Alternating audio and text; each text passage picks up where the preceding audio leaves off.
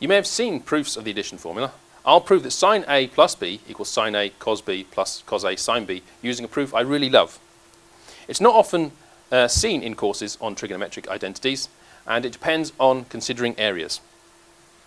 First, given a triangle, such as there, no, that's rubbish, isn't it? First, given a triangle like so, what is its area? So we have a triangle with an angle theta and two edges adjacent to that angle, A and B. What's its area? Its area is 1/2 of A times B times sine theta.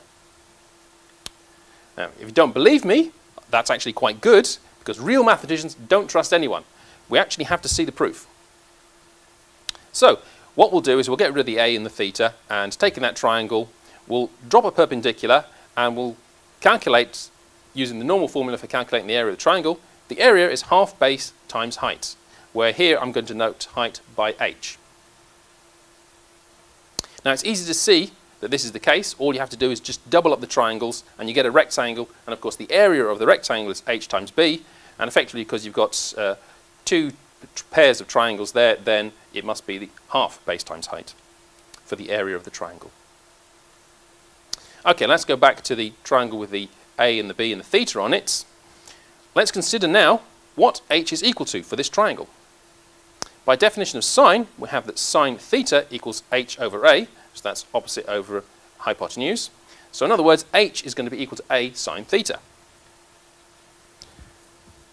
Therefore, the area of the triangle really is half base times height, that's half bh, and that's equal to half b times a sine theta, which is h, and that's of course equal to what I said it would be, 1/2 of ab sine theta.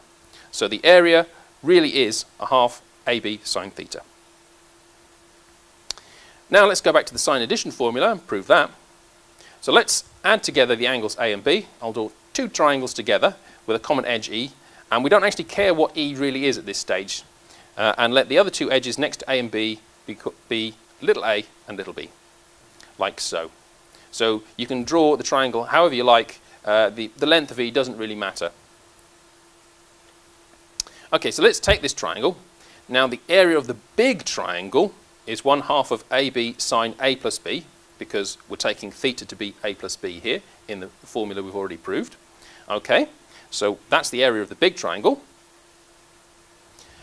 But we notice the area is also made of the two smaller triangles, and so that 1/2 of AB sine A plus B must be equal to the area of the triangle with the capital A in it, and that area must be 1/2 of A times E sine A, and we need to add in the area of the triangle with the capital B in it, so that's a half B times E sine capital B.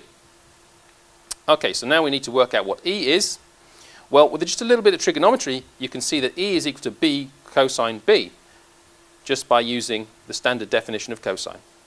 Similarly, E is equal to A cosine A. Okay, so we can fit that into the formula. And now, if you notice, we've got half AB in three different terms, and we can cancel them. So if we cancel them, we end up with sine A plus B equals cosine B sine A plus cosine A sine B, which is the formula that we wanted. Now, I can actually deduce the cosine formula, cosine A plus B equals cosine A cosine B minus sine A sine B, from the sine formula. We'll use the fact that cosine x equals sine x plus pi over 2. Now, you could actually see this is true by drawing graphs of sine and cosine, but what we're actually going to do is use the sine addition formula, just to show that we can use it all the time. So, sine x plus pi over 2, so remember pi over 2 is 90 degrees, sine x plus pi over 2 is sine x cosine pi over 2 plus cosine x sine pi over 2. That's just the sine addition formula. Okay, so what's cosine pi over 2? It's 0. What's sine pi over 2? It's 1. So we end up with sine x times 0 plus cosine x times 1, and that of course is just cosine x. So there we go, we've proved that cosine x is equal to sine x plus pi over 2. With that result accepted, let's prove the cosine addition formula. So we get cosine A plus B is equal to sine A plus B plus pi over 2. This is just coming from cosine x equals sine x plus pi over 2. Now what we're going to do is apply the sine addition formula, not to A plus B and pi over 2, but a and b plus pi over 2. So we'll split the expression in that way. So let's apply the sine addition formula.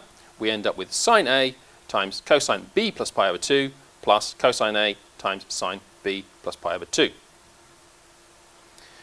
Okay, so we now want to get rid of that cosine b plus pi over 2. So let's turn that into a sine. So we get sine a times sine b plus pi over 2 plus pi over 2. Again, that's just using the cosine x equals sine x plus pi over 2. And now we have cosine a sine b plus pi over 2 at the end there. So we can turn that into that sine b plus pi over 2 straight into a cosine b using exactly the same cosine x equals sine x plus pi over 2. Okay then, so what we get is sine a times sine b plus pi plus cosine a cosine b.